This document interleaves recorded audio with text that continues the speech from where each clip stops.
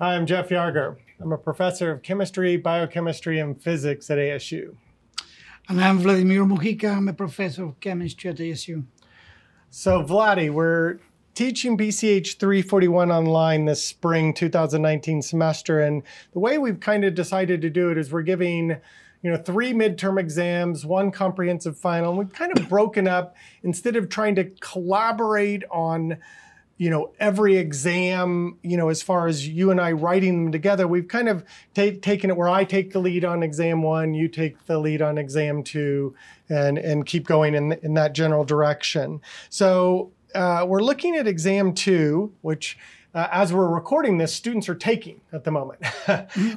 And what we have in front of us, so we won't release this until midnight. So we won't release this till students have finished it. But what we're hoping to do is get this recorded, and so it can be edited, and we can give it to students after the due date, but during the process in which they're doing a peer review or grading, and with the hopes that this video might help them be able to better or more accurately and consistently, do peer evaluations or reviews. And so, starting, looking at some of the logistics, we basically given them 2 or 3 days. We've kind of treated the exam like a take-home. It's a take-home exam. And because it's an online course, we even encourage them to use any resources available to them. Right? They can even try to work in groups as long as everybody works. Yeah. So we've given them a very precise due date, with a very precise time, because they can be anywhere in the world working this. We give this to them as a single PDF portable document format, and so we want that as returned. Now, a lot of times this can cause what I would call IT or technical difficulties, but I would say even overcoming that is just smart. I mean, portable document format is ubiquitous as just what it states, a portable document format, to consistently be able to show not just scientific information, but every journal article you would look at, most modern books, etc. I mean, this is really the format any program that you would edit in, you should be able to save in. Jeff, just to comment there, because we have talked about that several times. We encourage students to use word processing or LaTeX or whatever they want to use. But the fact is that many of our students, they write by hand, and then they take a picture of that and upload to a file. That is probably the most cumbersome way of doing that, and it's difficult to read. So we would like to encourage the students to do it some other way. Right. There's several things about that. One is, like you said, it's just multi-step. You have to the student has to worry, how good is their handwriting? Because you can only grade what you can read yourself. But then beyond that, they're taking a digital picture, they're trying to upload it. They can end up with all sorts of problems as far as the size of their PDF, because they're taking some, 24 megapixel, camera picture of something that should have been digitized at a much smaller black and white rate. There's all sorts of IT things. Now, I like to go down one line and say, why have we done it this way? Usually they would give their full name, student IDs, and everything for verification.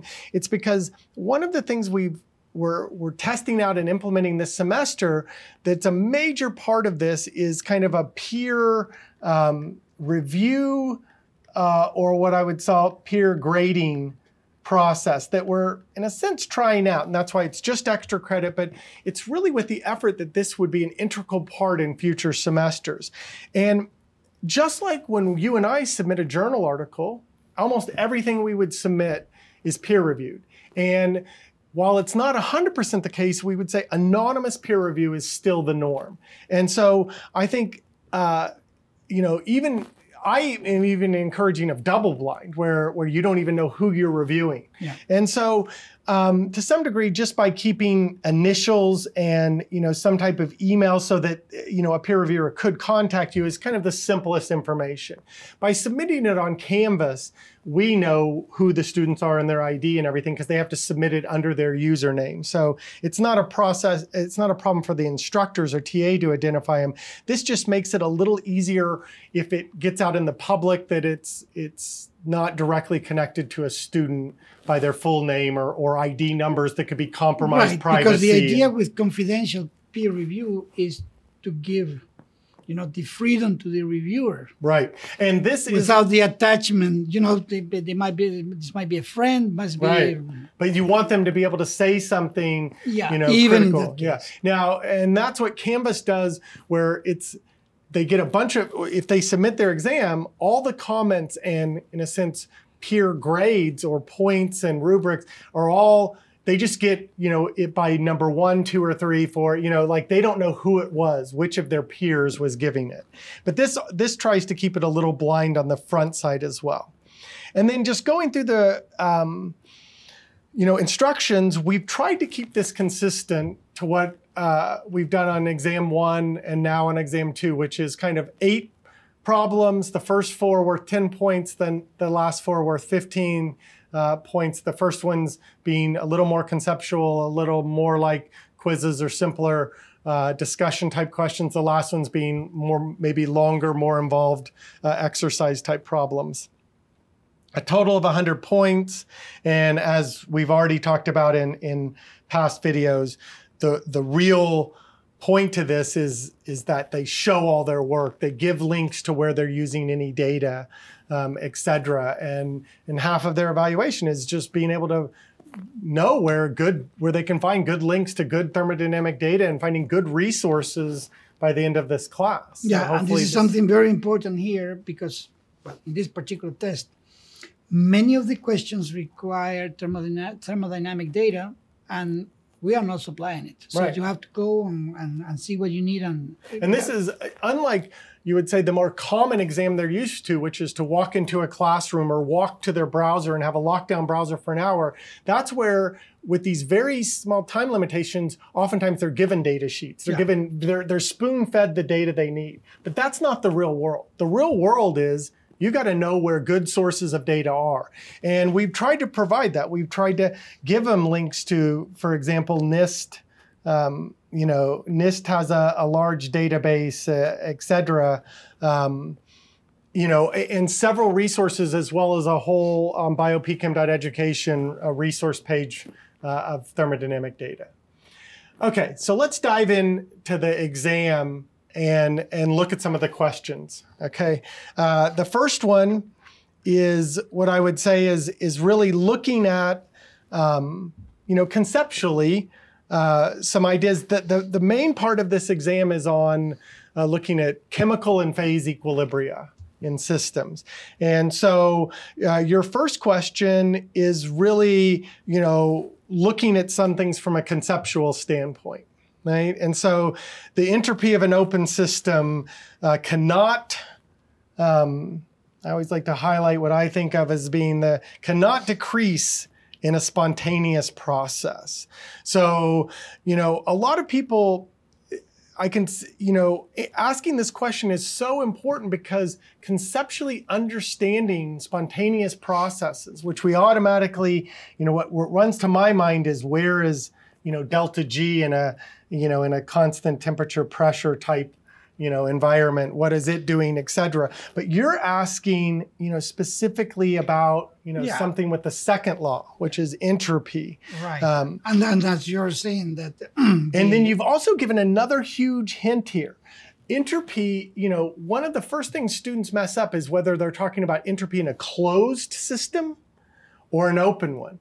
Now, and I think what you're going to highlight here, knowing that this is false, is that, entropy of the overall of everything, system and the surroundings, must increase. That's a second law statement. But yet another formulation of, is you've even stated here that this is an open system.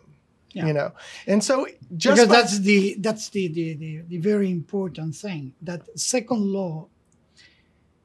I mean, one of the ways to postulate is that the entropy of the universe, it's either remains constant or increases. Yeah, and that's where I think of reversibility. When the minute somebody says reversible, I think, okay, delta S of everything is going to more or less, is going to be equal to 0. As soon as you say not irreversible, it's always it's going to increase. Right. So if we write it here for the entire system is the change of entropy, for the universe is the change of entropy in the system plus its change of entropy in the environment. This quantity has to be larger or equal to 0 for any process. Right. Now, the thing is that we are asking about this one. And that one, can do there's either. no restriction. It can be anything. Can do anything. It can be right? negative, positive. And zero, it's a very whatever. important concept to get across that it can do anything because it's not the entire thing. It just, is pointing, okay. I think we've given the equilibrium constant depends on temperature. So K is dependent on temperature. Only the composition of the equilibrium mixture in a gas reaction is insensitive or not sensitive to the external pressure. Or a lot of people just write P, like that. And I think you're bringing across 2 or 3 very important points here. One is, the idea of, equilibrium mixtures, et cetera. But external pressure, when we first introduce work, almost inevitably it's PDV work. God, I hate that this pen is doing this, but, and we often skip or textbooks quickly move over that this is talking about the external pressure, and it's only when you make the assumption that the external pressure is equal to the internal pressure, and then you start moving on. Then you start doing the integrals and stuff. Right. And we often quickly gloss over that point. Now, I think the other reason this question is so pertinent is when we introduce equilibrium, while we usually think of it at the end of the day in biochemistry or even in complex chemicals, we start thinking of, the products concentrations over the reactants concentrations. And we're almost always thinking of, aqueous concentrations. But when we first introduce this, we almost always do it through partial pressures in the gas phase. And that's what you're highlighting. And that's almost in both introductory chemistry as well as most physical chemistries. Yeah, and as you're saying, the fact is that the equilibrium constant depends on temperature only, but the position of equilibrium, the composition of equilibrium, depends on pressure too. Right. In such a way that when you increase there or are decrease partial the pressure, pressures of all sorts of things. Now they have to all equal the... In such a way that when you increase or decrease the total pressure, equilibrium displaces to the right or to the left to compensate for that difference in such a way that the value of K is constant. Le Chatelier's principle. Yeah. Right. So and that's what you're, I think, getting to the point here. Yeah. Okay. Change in external pressure has no effect on the melting temperature of a pure substance. This one you would think they would just immediately know. I mean, in fact, famously, right, you can take ice at minus 20 degrees and not change the temperature and melt it. By how? Just increase its pressure. That's all you would have to do to melt the ice. Talking about non-intuitive, right? How many substances can you melt them by increasing their pressure at constant temperature? Only things with negative Clapeyron slips, which we're going to come back to later in your exam. So, okay. So, we could belabor this point, but I love that looking at phase diagrams, we often just use temperature. It's the one we're most familiar with. We think about melting things. We think about evaporating things. Pressure isn't near as intuitive to us as chemists. Right. It is to geologists or other, but it's important to realize that variable actually is what gives most of phase space, Right, and if we want to understand that in more mathematical terms, then we write the variation of the chemical potential. And then we see immediately that this is VDP minus SDT. Right. So we see that the dependence of the chemical potential on pressure is connected to the molar volume. Right. So if we want to look at this in mathematical terms, so therefore, change in external pressure indeed will change the chemical potential, and because phase equilibrium is dictated by the equality of two chemical potentials, then it will shift. Each time we see a phase equilibrium diagram, we have to think a point in an equilibrium line corresponds to a situation in which the chemical potential of two or more substances are equal. Yes. So, Okay. The chemical reaction for a standard reaction Gibbs free energy, and like you said, like indicating it here or sometimes like that, is positive, is impossible. A chemical potential for which the standard state is positive is not possible, in a sense, is not possible. So in a sense, you're saying, it always has to be positive. well, yeah, that's one way. I mean, in this, the question pretends just the standard reaction. Gives I think of this as you're getting to the point that any Gibbs free energy can be its Gibbs free energy in its standard state, right?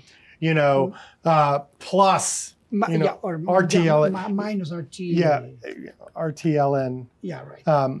And so that's, I mean, like this I understand, but this can be whatever. Again. So I think that's kind of the point you're trying absolutely. To get to. That's we understand that it is the reaction, the total Gibbs energy that gives you a criterion for which direction. Yeah, not just the standard state is just giving you just that. And if we want to push the argument that this is what, if you move a bit down, want to push the argument, then I include a sentence there saying that in principle, no chemical reaction is impossible because you can always pay, even if the free energy is positive, because that will imply is that the reaction is not going to be spontaneous, but you can always drive the reaction in the other direction if you pay for it energetically. Yeah. And we've discussed that in one of the discussion questions as well. Right. And just one thing before, because we have this peer review, I mean, in principle, the grade in this is whether, all of them, the right answer is false for all of them. Now, if the reviewer thinks that there is some merit in some discussion, you can give points for that too, but that's up to the reviewer. Because and this is one of the benefits of making a peer review and also making this something that has partial credit. In fact, I would probably go to the extreme of saying, if basically they wrote nearly a really good comment that just missed one little fundamental, like, hey, the Gibbs free energy, say they marked true here, but they said like, for it to be spontaneous, it overall has to be negative, and they just missed some little concept, but if they go in the right direction, but then I would say the answer is incorrect. Give them some points. I would say even like 50 to 75% of the overall So this is the difference. You see, if you had this on a computer, then the problem is true or false, and then the computer will take, true as wrong, and there's nothing else to add. But peer reviewing implies that you read it, you have comments here. Let's say for this particular one, the condition for a chemical reaction to be spontaneous, that the reaction Gibbs energy, not the standard reaction Gibbs energy, should be negative. One could also add that in general, there are no impossible reactions. One can always compensate negative free energy change in the condition. I mean, if one of your mates or classmates writes this and then for some reason he just writes mark the wrong true, one, give them something. You count off maybe 1 point for the final answer, but most of the, I would say 80–90% comes in their explanation. Into the explanation. Yeah. Okay. I think we're both on the same page with that one. Ooh. Okay. Here you're basically comparing thermal engines to living systems, and again you're asking for, in a sense, you're asking them to explain things. So. Thermal engines operate under temperature gradients. I think famously something like a Stirling engine, where you have a cold and a hot reservoir, and you show that you can transfer it. That's famously one of the first things. Which is certainly not our case. Right, but we are mostly isothermal. When we teach thermodynamics, that's the first thing we teach is hot and cold reservoirs. How do you transfer this? When you put it involves the laws. When you put a hot and cold body energy, which way does heat flow? That's what we teach. Right. When is equilibrium? Can we do work out of this temperature difference? Yeah, only when there is. And the answer is yes. You can do work, but you cannot do more than what the second law allows you to do. Yeah. So there is a limitation. You can transform always work into heat, but the difference heat into work, there is a limitation for that. And this is the content of the second law. And so I think the point of this question is that we learn a lot of thermodynamics through looking at engines, through looking at thermal processes, engines, Carnot cycles, Stirling engines, etc. But this is biochemistry, and we're in living systems. And to first approximation, we're isothermal. We're not a temperature difference, et cetera. So, let's look at some of those differences in this problem, and especially how they're associated with the second law. And so, the first one is pointing out, we know by having these huge thermal differences that, how you can get work out of that. That is what, we fundamentally look at. But you're asking them to now, how do we do this in an isothermal case?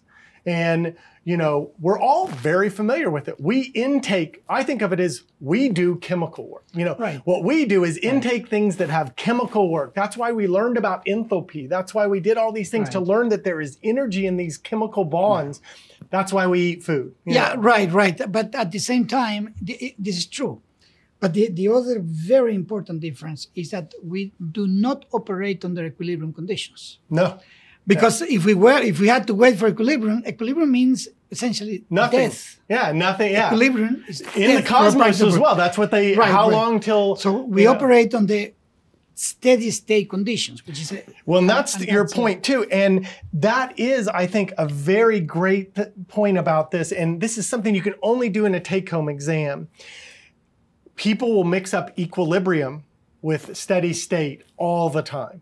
And you're asking them to really think about some of those differences and realize in open systems where there's inputs and outputs that you can still have a steady state. And it has some properties like equilibrium, but it's not equilibrium. It's not equilibrium. It's not equilibrium and the main thing is that when you have a source and a drain, which is what you did for a steady state, then what happens is that, let's say the concentration, you are increasing the concentration from the intake and depleting the concentration out, in the outgo of the system, in such a way that concentrations remain constant in time, which is something very important for us as living systems. We don't want the concentration of our and it's very important because saying steady state is not saying equilibrium, but often they get interchanged and often they get used. And when you make that assumption, it's critical to know what you're really thinking here, and that's what you're asking them to critically think about in number 2 or part B. And I really enjoyed that one.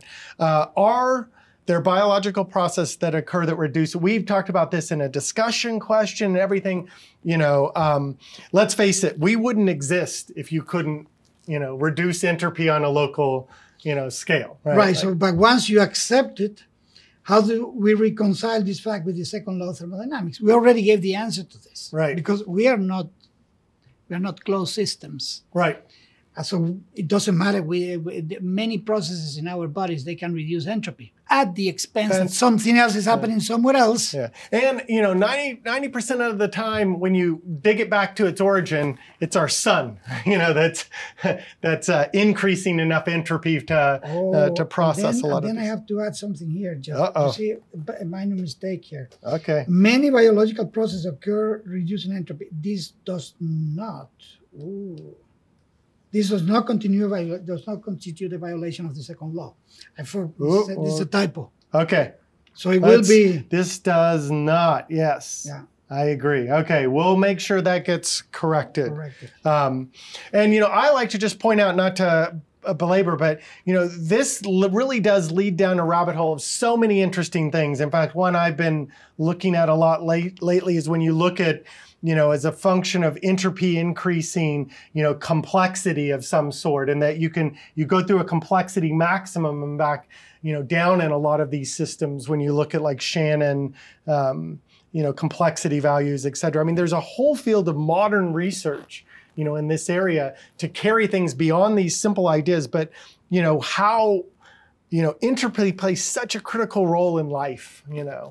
times error. There's so many, we could probably belabor this for too long. Again, in terms of peer reviewing and grading, yeah, you see, these are possible answers. These are not the only answers. These are only ways to. There are lots of ways to think about it. So if you are peer reviewing this particular question, then think with an open mind. Keep an open mind here. Right. So See think what of they're different really ways. trying to infer. Exactly. And that's what you are going to give them points for. Right. The instructor or the TA, whoever is going to grade this is how you should look into this. The three questions, and if you have that the information is there, even if there is not in the same order as I'm presenting it here, that's fine. And in a sense, to me, this is a real test of peer review. This is something that would be very hard to ask as a question on an exam that didn't have peer review, because you're asking a TA or ourselves to read literally hundreds of paragraphs. Exactly. And that is just mind-numbingly hard to do in an active or in a very accurate, way. But now, when you only have a subset, when each student is just looking at 3 or 5 others, they can really take some time. And it really enforces what they know by looking at how other people are explaining things and trying to make sense of it. It really helps reinforce their own knowledge on this important issue. Okay, moving on to question 3. The book doesn't spend much time with Carnot engines, but you would say it's often one of the critical things in first, putting a very simple system that you can put to gases and stuff, where I even advise, I have videos on this as well, where I even encourage students to think of this, like, what does it mean to be here at point 1? Think of yourself as having a piston and a cylinder with some gas in it. What does it mean to isothermally, expand, let's make it obvious that it's expanding, that gas, et cetera. What does it mean, to adiabatically, expand something? How do you, put an insulating wall around it? To really think about it as an experimentalist, I think oftentimes these things become more concrete when you can put those kind of real, Absolutely. Piston cylinder type pictures to it. And this allows it in such a way.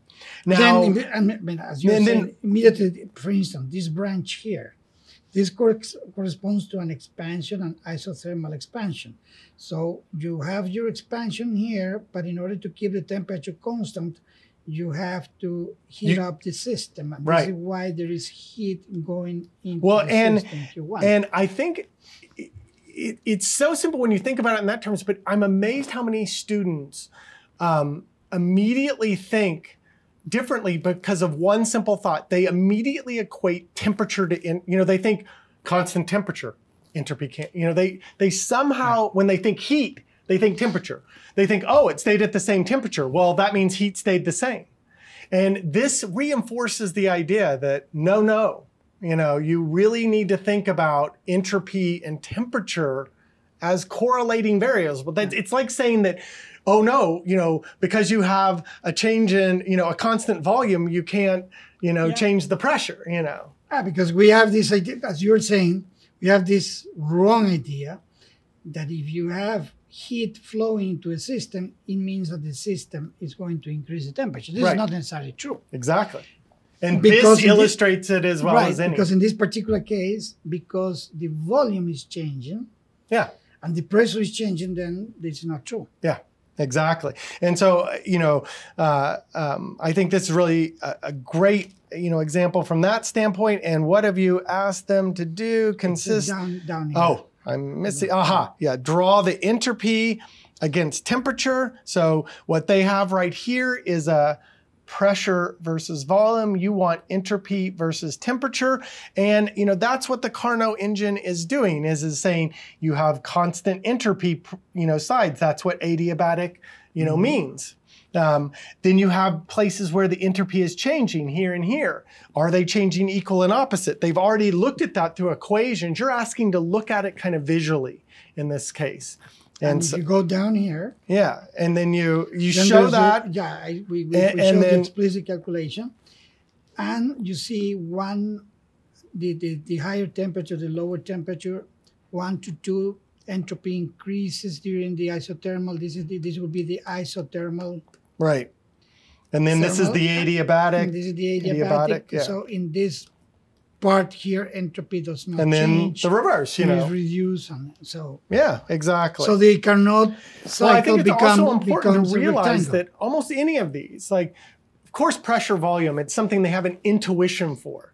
Yeah. Entropy, temperature, not so much. But it's important to be able, I think, not just seeing equations, but putting it in graphical format. It's something that Gibbs himself started as using visualization or graphics to really help, put a visualization to thermodynamics. And that's what you're asking them to do here to help better visualize this entropic, change.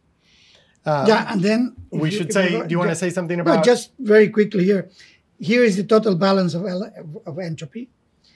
And so because you have a cycle, an entropy state function, the total balance for the system is 0. Then the total balance for the universe, for the environment is also 0. So, and this is for reversible. I mean, right. like one of the things that we often don't explicitly state, because this whole class we're talking about kind of reversible equilibrium thermodynamics for the most part. So, you do explicitly state reversibility. Right. And you can tell that just because you're coming back to the same point. Okay. So I like this one. You're making them do something where eventually they're gonna, they can do this in several ways. I saw the way you can do this where you actually, plot the data and fit a line to it to get that slope, or you can do it kind of pairwise.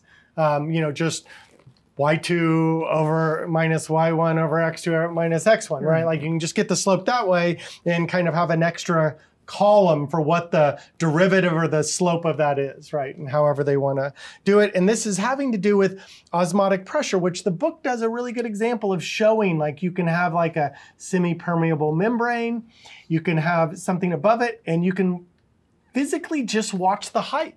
Right. And against gravity, what you're assuming is, the mass of a gravity. And this is so practical. This is how manometers, mercury, water manometer, this is something that you can physically just measure a height change to get what these osmotic pressures are. Right. And is so practical in biology, right? Osmotic pressure in in cells, which are semi-permeable membranes, and, dialysis, how they do separation in biology. Osmotic pressure comes up a lot of places and is used very conveniently in a lot of ways to get things like molar mass. That's exactly what I like about this problem, that you are actually able to correlate concentration with the height of the column. Yeah. And this is, again, where, just like on the Carnot engine, my advice to students is I guess I'm just a very visual person. I would always use something like a spreadsheet just to do these out and plot them, just because I like to see things like that. And I always like to just draw little schematics here. What does it look like? Your book gives you a good starting point. Do you expect the height to go up or down? What is it going against? It's going against gravity, blah, blah, blah. Just to kind of remind ourselves that this really has a tangible experiment associated with it. And again, most of the partial credit comes in just that.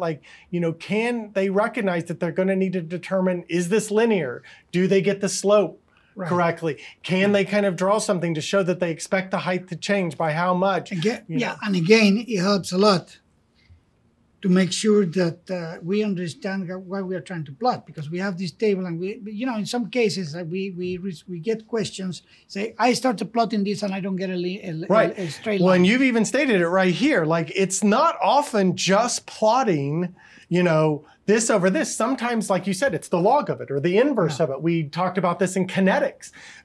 This comes across in kinetics a lot, where it's not the two variables given or the data given that might not be linear. Sometimes you have to get it in a mathematical form to linearize it, and you show that, right here when you talk about how you would have to plot this based on this equation to get this, what you would expect to be linear. And I think you show it not graphically, but just showing these two and showing that you get a consistent, in a sense, what you would say slope. Right, which means that whatever you are plotting The 2 point, yeah. looks like this. Yeah. So the slope is 0. 0. Right? So, and okay, you could have gotten this result without going into this virial expansion, but then you will have missed the fact that in many cases you cannot use this type of obvious linear plot. You have to go through this other more complex. Yeah, and this is something to bring it back to something they did on the last exam. Like the same is true oftentimes, for example, when you expand heat capacity. The first approximation, we usually just think of, it has a constant heat capacity. So it, and then we start adding, almost always some type of some type of either polynomial or virial expansion of something like heat capacity. And oftentimes those are small terms. They're not, rarely in this do you get these giant terms, but thermodynamics, it's amazing, a 1 or 2% difference can be very important in real application. And so sometimes you need that accuracy, and it's nice to know that you can expand these things to the way where you can get that accuracy when needed. And it's also important, when you look at this way, this expression here, we are so much used to write the equation for a straight line as a plus bx. Right. We immediately realize that this here is a, and this here is b. And if we have b equal to 0, then of course y equal to a, which is what I'm doing there. Down here. So again, it's the mathematics and the graphics and the table and the concept. Everything has to go together. Right. Okay. And this is, compared to what I did on exam, this is a perfect one where you can easily make a spreadsheet, an Excel sheet or Google sheet to do a lot of this and plot and show a lot of this as well as just a completely, different way to work the same, problem. Okay. 5, looking at, one of the whole chapters was on phase equilibrium. And I think you're pointing out something that is critical. Like the first phase diagram, almost everyone sees is of water. And in a sense, they see something that's very anomalous, which is they see a slope, this negative slope for solid to liquid line. And they might think that's normal, but by far, positive slopes are normal. If you just threw a dart at a periodic table or a compound, you're more likely or not. In fact, this one you can almost name, besides water, it's usually open tetrahedral networks like carbon can have it, silicon, I think SiO2, but they're often these open tetrahedral networks that have this famous ability that, they open up in the solid state, and they collapse a little bit in the liquid state. As we will see, the crucial thing is that when you go from liquid to solid, the density is reduced. Right. And this is what is so abnormal about this type of structures. Right. We know, and I think that's what you're asking them to get at in this case. Guess what? We know the entropy, as you go from a solid to a liquid to gas, it's always increased. So you're asking them to look at a Clapeyron slope, which is relating the pressure temperature to the entropy and volume. Well, as you go in that direction, you don't have to worry about entropy. It's always going that way. It's the anomaly that actually the density or the volume between a solid and a liquid can actually, there are some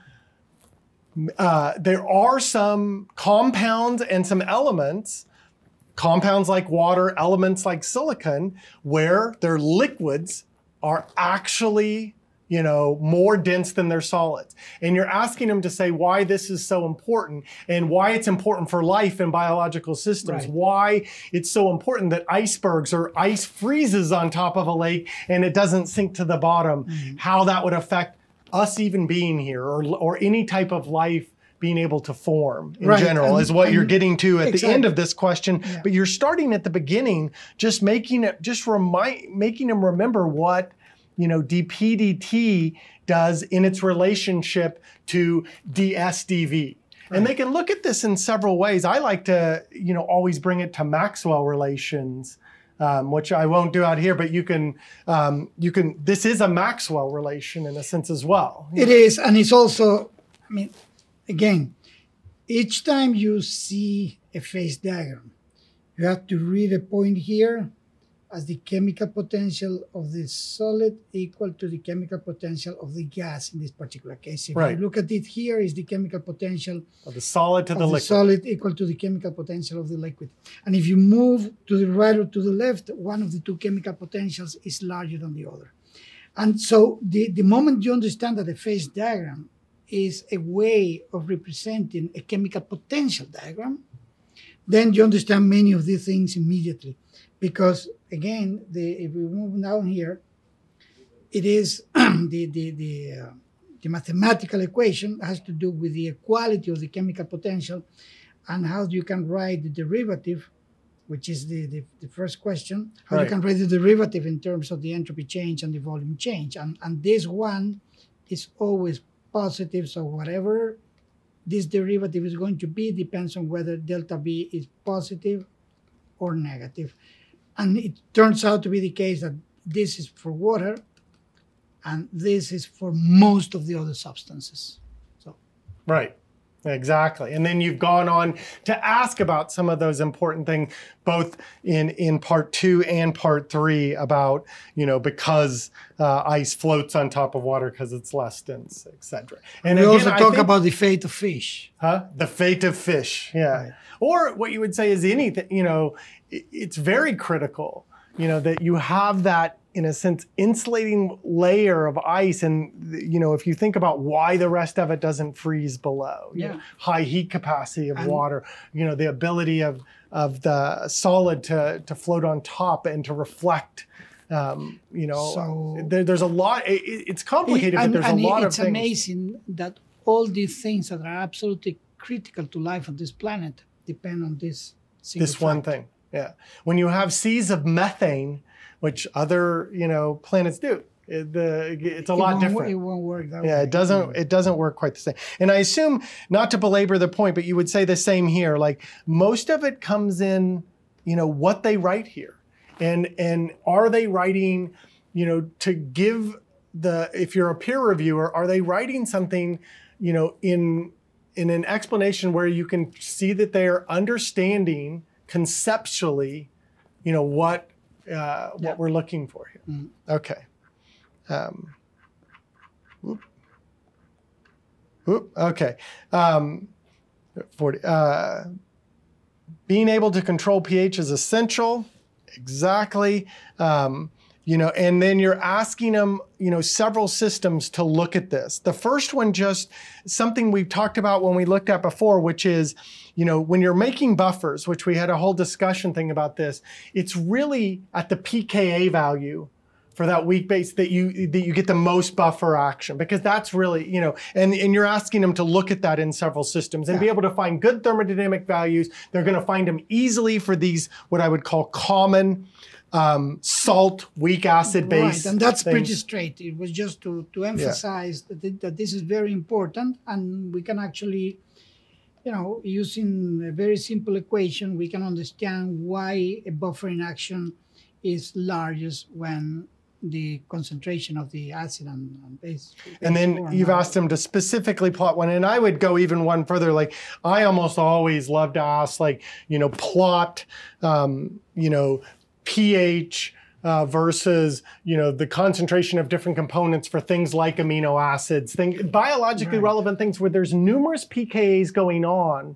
And you can use very simple approximations like Henderson-Hasselbalch, where it only considers 2 things at a time, and so it'll drop everything to 0. Right. Or you can take this as equations and write them out a matrix where if you really care about that kind of nanomolar range in some pH, you won't get that from the Henderson-Hasselbalch. No, you'll have to linearize that out. Because that equation, and that's what you have. Oops. Whoop. Here, I'll. Now disappear. No, okay. So you have the equation, and when you are going to actually, this is an important thing, that it tells you the initial pH can be calculated directly. Okay, so now again, the gradient of this. So there is an effective pH buffer range here that uses a particular convention that plus or minus 1 unit of pH. If somebody uses a different rule for this, it's okay, because the important thing is that it has to be around the value of pH. That they get conceptually what they're doing, and that they whether it's 1 unit or half a unit. Yeah, if they explain and justify, you know, hey, I'm using 1.5, 2 units, and they justify why, that could be perfectly acceptable if they give justifications. Right. And the other thing down here is, again, that when you look into this type of equation, there is an approximation here. I mean, it's not indicated there, but that this quantity here is constant as you add acetic acid. Right. Now, when you are going to plot, you choose a concentration of acetic acid that is larger than 0.1 or the order of 0.1, you are violating the approximation for this. So this is important too. I mean, you might say, okay, but how do we choose this? Well, because it's an approximate idea that we want the concentration of the acid to be at most of 0.1, the concentration of the base. Now, all these details are important because all these equations, they work on the certain assumptions. Right. And this is the important thing, that you go through the assumptions, you say, this person understands the assumption. And this gets really critical when you start looking at things that get more complicated than just, you know, like the first thing they usually see in this regard are like amino acids, where you're going to have multiple pKa's, or even, you know, some phosphoric acids and others that have multiple pKa's. One of the first assumptions is when you get far away from the pKa of one of the acids that you just assume it's 0. And, you know, that is, you know, an assumption that usually works if you want some broad scopes. But if you really care if there's part per billion levels of something, then you have to, you know, write all these out and actually, you know, solve a bunch of linear equations. And the one I would advise for students who are interested to look at some of that does it very well in biological systems. A former professor, I think it was at MIT, Alberti, wrote a series of books on biochemical reaction thermodynamics, where he uses packages like MATLAB and Mathematica and stuff, because they really are easy. You write out the 10 equations, and yes, it's hard to solve by hand. Oh yeah. You know, but you're on computers, guys. Like, you can throw those into a spreadsheet or throw those in, and these things that look very complicated get very easy to solve. Absolutely. So I think that's an important point as well. Okay, let's see if we can get this, you know, so let's see if we have, is it propane? No, it's propene. Yeah, it is, but the identity. Going to ethene and ethane. No, it's not propane, because that would be 8, right? Yeah. So it's I didn't even look into what specifically this was, because it's not really relevant for the problem. No, you just see, that's the problem with you theorists. You guys, you know, you just think of it as N and M, right? Like, you know, as long as the N and M kind of work out, like the rest of us think, like, what gas is this? Okay. You know? It's ethene and ethane. Just a minor thing here, notation. 6. This is the equilibrium constant, and this guy here, these are Kelvin units. So we have to be careful here. Probably I have to change that, because we're using the same notation for the equilibrium constant and the units of Kelvin degrees. Okay. Yeah, because you're right. Otherwise, they might think this is. Yeah. They might. This isn't. It's not taking the square of the equilibrium constant. No. So this is just the unit in such a way that Kelvin divided by T give you. Yeah. So that they come out. Yeah. K squared divided T squared. A way of expanding. Yeah. But this is Kelvin, and this is the equilibrium constant. Yeah. Okay. Okay, and you're asking them to solve that, and then I think finally, you know, the last one, and again, like, most of the credit comes in just, you know, setting it up. You know, if they somehow miss, you know, a sign. If you don't get the exact numbers, or even, you know, but, you know, getting, you know, I would say really this is, you know, Keeley, where you know, this is where a lot of the credit comes is knowing, you know. Because that's the key equation. Once you have that under control, the other ones are right. pretty simple. And then finally, you're asking them to look at something that is forecasting to what they're coming up to this week. You know, the week they're taking the exam, we're doing electrochemistry. And this is asking a question that is, you know, chemical pH is, you know, is covered in the chemical equilibrium chapter, but it's also what gets used a lot when first discussing electrochemistry, because protons are the ions that set up a lot of the electrochemistry for biology. Yeah, and this is what I like so much about this question. Unfortunately, and we sent out a note about this question corresponds to a chapter that was... Oh, but it's the chapter they're doing. Okay. It's the chapter they're currently doing. Right. It's a take-home exam. They should be able to... This is where they're going anyway. This is a number almost every biologist should have in their, you know, memory almost. Like it's you know, if you look up cell membrane potentials in most cells, I mean, like these are common values, you know. So, and you're asking to look at something that I would say from a biological perspective is incredibly important, you know. Yeah, because it's the synthesis of ATP from ADP. Yeah. And this particular problem, I mean, of course, this equation is not the standard one, but it is an equation that is used in this context. It's a chemiosmotic theory, and it is given in the book. I mean, of course, we are not given a full derivation of this because that would be a little bit complicated. But nevertheless, this is the equation, and it's a relatively simple equation because it connects, and this is the important thing, the intermembrane potential to the difference in pH. Yeah. And this is essential. Yeah, and I mean, you know, what? Let's face it, between proton pumps, I mean, is there a more important concept in biology? You know, ion pumps, you know, between proton pumps and maybe sodium, potassium, I mean, that covers 90% of what sets up most cell membrane potential problems. Okay, well, I know we've kind of taken a long time, students, on going through this, but our hope is that this discussion will really help you guys when it comes to the peer review process, to make sure that you're able to look at your peers' exams and really give them as much partial credit as possible and be able to give them good, effective comments, back and score them in a fair, meaningful way. And that it also hopefully helps you as students by looking at other students and how they explain things, more solidify your own understanding, you know, in each of these this is topics. the key. This is the key part, to realize that there might be some other explanation, and then they might be correct or partially correct. Right. And we want to take this into account in grading for you and for everybody else. Perfect. Well, thanks for going over this today, and we'll make another video on future exams coming up. Thanks, Fadi. Yeah, thank you.